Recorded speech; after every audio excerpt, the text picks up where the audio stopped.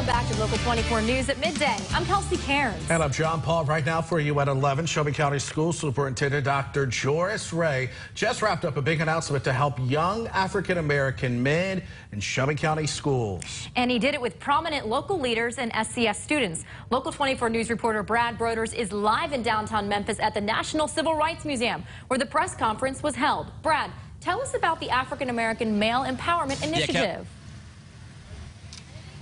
Yeah, Kelsey and John, this is a very aggressive initiative led by Superintendent Dr. Joris Ray. A short while ago, Dr. Ray, Superintendent of Schools of Shelby County Schools, as well as MPD Director Mike Rawlings and others walked here in solidarity here about this initiative, which it targets African-American boys, which although they are enrolling at a higher rate in SCS, they are also scoring the least of any group of SCS students. So Dr. Ray said the time is now. They cannot wait any longer. Now, this initiative has 7 priorities, including more mentoring and programs in every district, every zip code in Memphis, as well as hiring more African-American teachers for those in K through 5. Dr. Ray said that's really important to give them, to these students, an important role model to have in these schools.